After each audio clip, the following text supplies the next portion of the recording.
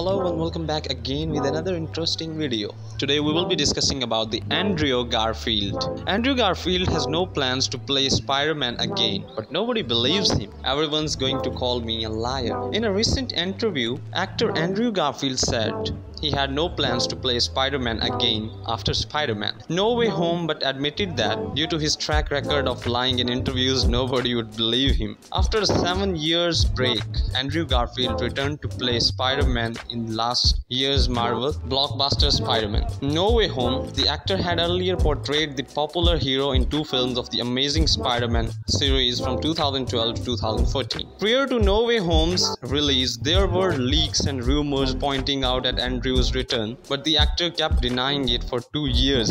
In a recent interview, Andrew addressed how that was affected his credibility. Following the success of No Way Home, fans have campaigned for the shelved The Amazing Spider-Man 3 to be revived with Andrew in the lead. The actor recently said that might be happening, but added that nobody would believe whatever he says. Speaking to Variety on the red carpet of the Screen Actors Guild Awards on Sunday night, Andrew was asked if he was playing Spider-Man again. The actor laughed and said, "No plans, that's the truth." But as the interviewer didn't seem to be convinced, Andrew flustered and conceded that he is not very trustworthy given his track record. "Everyone's going to call me a liar for the rest of my life. I'm the boy who cried wolf now," he added. Andrew was nominated for Outstanding Leading Actor in a Motion Picture at the SAG Awards 2022 for his performance in Tick Tick Boom. However, he lost to Will Smith for King. He is also nominated for a Best Actor Oscar for the same film. In an earlier interview with Variety, Andrew had said that his fellow Spider-Man Tobey Maguire and Tom Holland congratulated him for the nomination. "Yeah, I have. I got a sweet text from Tom and Tobey. Very sweet. The Spider Brothers are in action today and they have been very supportive." Andrew Garfield is responsible for the skateboarding scene. In a 2012 interview with the Daily Mirror, Andrew Garfield reveals that they fought to get certain scenes into the first TSM movie. One of these is the scene where Peter Parker is skateboarding. "I won a lot of the battles and lost a couple," Garfield says. "At least I fought. I gave everything I could. There's only so much you can do. Eventually you have to let go." Given that in November, Garfield said that he would often have hated arguments with Sony co-chairman Amy Pascal over the movie's creative decisions. It would be fair to assume that's what he is referring to here. Number 4. Andrew Garfield studied famous athletes and spiders for Spider-Man movement. Garfield is an unabashed fan of the Spider-Man character, so much so he wanted to get the character's feel right.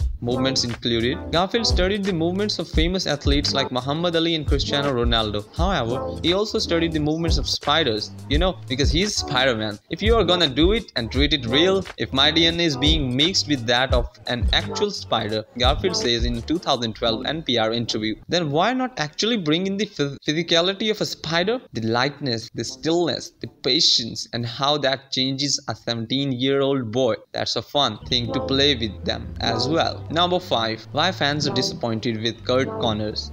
The Amazing Spider-Man gave us our first live-action adaptation of Dr. Kurt Connors, aka the Lizard. But let's be severely honest, he is a forgettable villain. In fact, his actor Rhys Ifans felt disappointed by the end product, as he explained to Total Film. Number 6. Kevin Feige gave ASM2 filmmakers some notes. Like or hate the Marvel Cinematic Universe, but you can't deny Kevin Feige's passion for the universe. If his current projects aren't evidence enough for you, then these behind-the-scenes notes he took for Sony symbolic Amazing Spider-Man 2 might be. As revealed in the leaked Sony emails, the MCU mastermind was highly critical of the Andrew Garfield-led Spider-Squirrel and made several suggestions to the filmmakers on how they might improve the film. Number 7. Sally Field hated working on the film. Sally Field has worked in many significant roles over the years. However, if there is one role she doesn't have fond memories of behind the scenes, it's Auntie May in the Amazing Spider-Man film. In an interview with Howard Stern, Field mentioned that she only played May as a favor to the film's producer Laura Ziskin, of whom she was a close friend. Behind the scenes, Sally Field reckoned it's really hard to find a 3-dimensional character in it, and you work it as much as you can, but you can't put 10 pounds of shit in a 5-pound bag. Wow, tell us how you really feel, Sally. Felt that they would dramatize Peter's intellect and look cool. Thank you so much guys for watching this video. Please hit the subscribe button for more videos. Like, comment and share it with your friends.